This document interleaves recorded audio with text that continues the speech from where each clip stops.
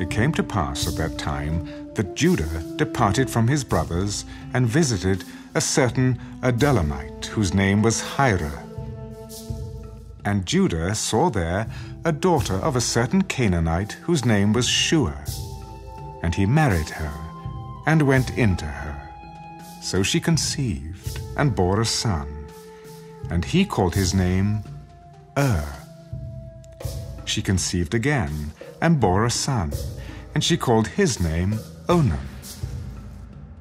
And she conceived yet again and bore a son, and called his name Shelah.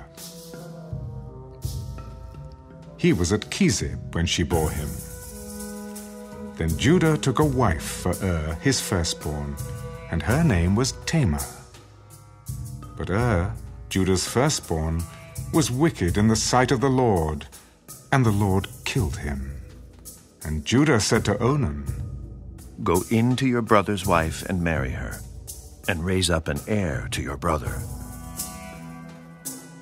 But Onan knew that the heir would not be his. And it came to pass, when he went in to his brother's wife, that he emitted on the ground, lest he should give an heir to his brother. And the thing which he did displeased the Lord. Therefore he killed him also. Then Judah said to Tamar, his daughter-in-law, "Remain a widow in your father's house till my son Shelah is grown, lest he also die like his brothers." And Tamar went and dwelt in her father's house. Now in the process of time, the daughter of Shua, Judah's wife, died. And Judah was comforted, and went up to his sheep shearers at Timnah, he and his friend Hirah the Adullamite. And it was told Tamar, "Look, your father-in-law is going up to Timnah to shear his sheep." So she took off her widow's garments, covered herself with a veil, and wrapped herself, and sat in an open place which was on the way to Timnah. For she saw that Shelah was grown, and she was not given to him as a wife. When Judah saw her, he thought she was a harlot, because she had covered her face.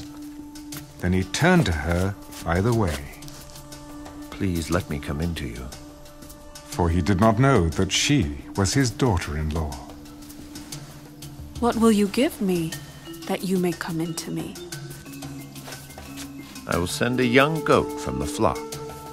"Will you give me a pledge till you send it?" "What pledge shall I give you?" "Your signet and cord, and your staff that is in your hand." Then he gave them to her, and went into her, and she conceived by him. So she arose and went away, and laid aside her veil, and put on the garments of her widowhood. And Judah sent the young goat by the hand of his friend, the Adullamite, to receive his pledge from the woman's hand. But he did not find her. Then he asked the men of that place, "Where is the harlot who was openly by the roadside?"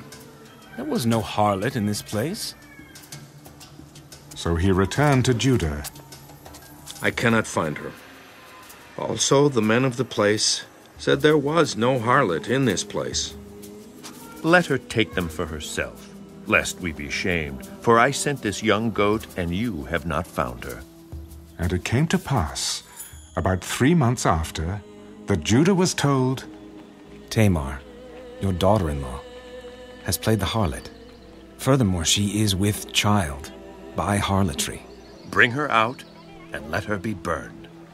When she was brought out, she sent to her father-in-law. "By the man to whom these belong, I am with child. Please determine whose these are, the signet and cord and staff." So Judah acknowledged them.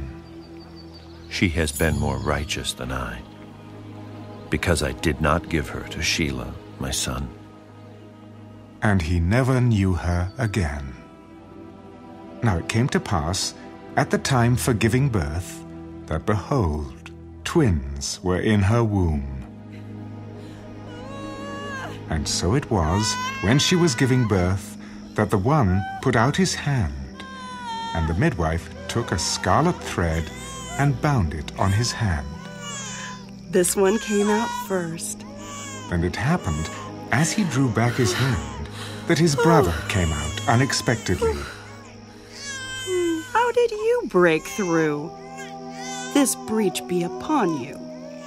Therefore his name was called Perez. Afterward his brother came out who had the scarlet thread on his hand, and his name was called Zerah.